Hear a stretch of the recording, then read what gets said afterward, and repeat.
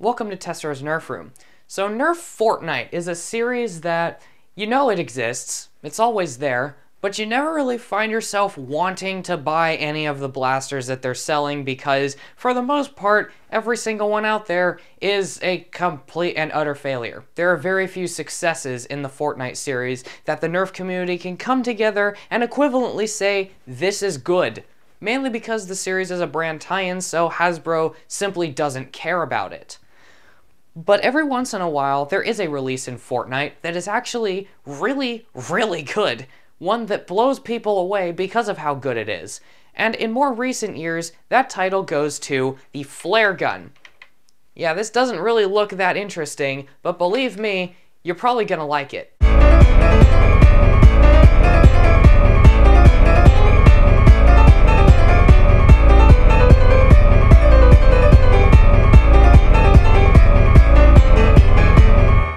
So the Fortnite Mega Super Flare, a blaster that I believe was released either this year or last year, now this was 2022, and was received to high praise, which is really surprising because, look at it, it's a small Fortnite pistol, what could it possibly have to offer?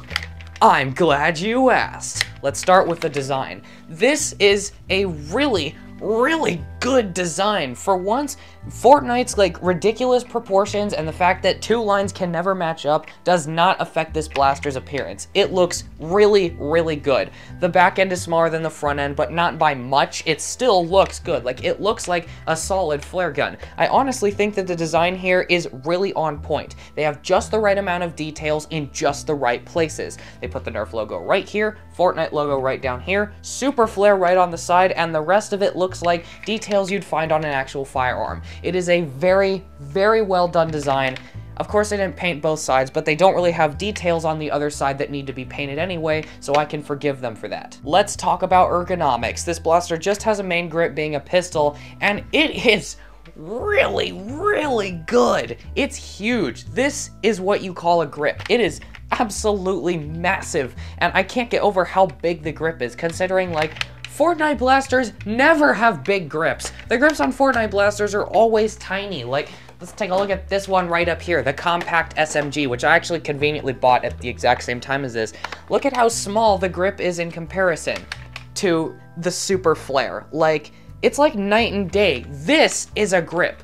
This, I don't even know what this is. I'll review this thing eventually, but not the point. The point is, this has a really good ergonomic setup. And not only is the grip big, but it's also made incredibly well. It is incredibly smooth and filleted, yes, but these white sections right here actually are rubberized, so they provide a nice tactile feedback when you hold on to it. It is genuinely a super good grip. It is one of the best grips that Nerf has ever done for any blaster, and it astonishes me that it is in the Fortnite series in a gimmicky mega shooting pistol.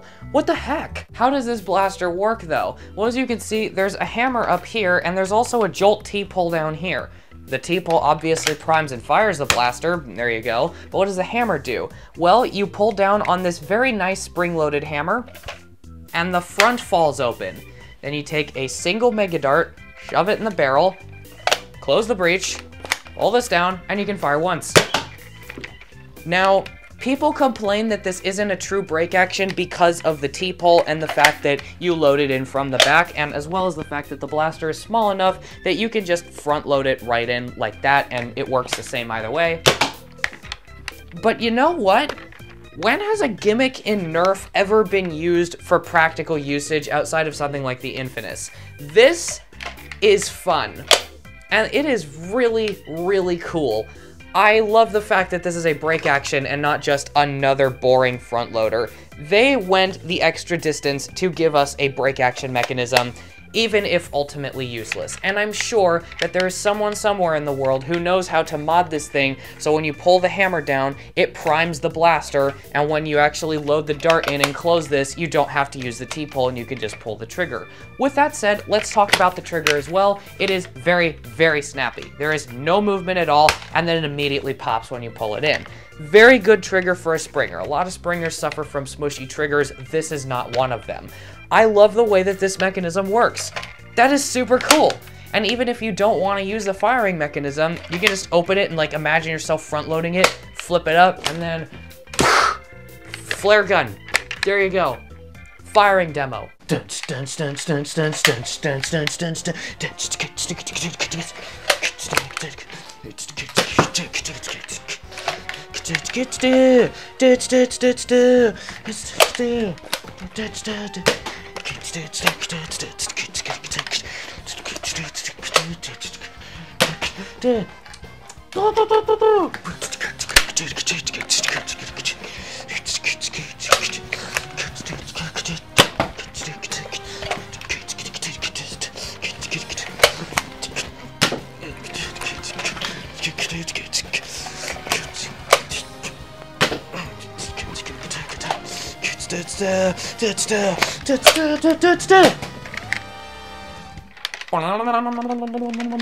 Taking this a little bit more seriously now.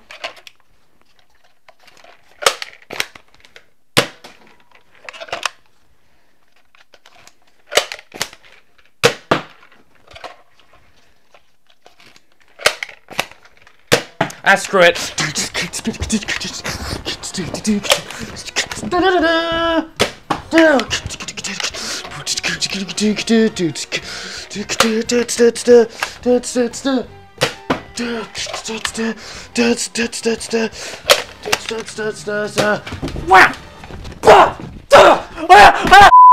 what do I think of the Nerf Fortnite Super Flare? Yeah, it's good. This is one of the best Fortnite blasters I've ever seen. Because, yes, it's based off of a pre-existing blaster, but the thing is, the pre-existing blaster, the Tri-Break, was received horribly. It's too big, it's not comfortable, it doesn't work very well, and there's no reason to use the break action. This, on the other hand, is made way better, way comfier, way more reliable, and the break action is utilizing a actual like IP that you would want to use, being a flare gun. Not just like a big obnoxious looking mega triad that breaks because it can break. A flare gun actually breaks because that is how the mechanism works. And even though this is still technically just a Big Shock reskin, the fact that they incorporated the break action the way that they did is a very welcome addition. You don't have to use it, you can front load, but if you have any sense of fun, you're gonna want to use the break action. It is so satisfying and so fun to use this break action and just to use this blaster in general. I can't get enough out of it. But there is one tiny issue that I have yet to bring up. This is a Mega AccuStrike dart, and this I believe is called a Whirlybird dart or a Whirlwind dart. It doesn't matter. All you need to know is that the Whirlybird dart is a little teeny tiny bit longer, and these are the Mega darts that I use a lot. You take this, you put it in, closes just fine, no issues. You take the Whirlybird dart, you put it in, yeah. It doesn't fit, and no matter what you do, even if you like shove it to get it to fit, it still won't fire very reliably, and it just doesn't shoot nearly as well as the original Mega XLs, or the Mega AccuStrikes. I don't know why that is. I'm sure there's a way to fix it just by like filing this little nub down here a little bit more to give it a bit of extra leeway. It's still worth noting. I just wanted to make that apparent that if you're using those Mega darts, you're gonna run into some issues with this. But other than that tiny little hiccup, yeah, please buy a Super Flare if you like anything that is fun in Nerf pistols. This thing is one of the funnest Nerf pistols I've seen in a very, very long time, and I can't recommend it enough. With that said, if you want to get one of these, buy link in the description. Thanks for watching. Bye.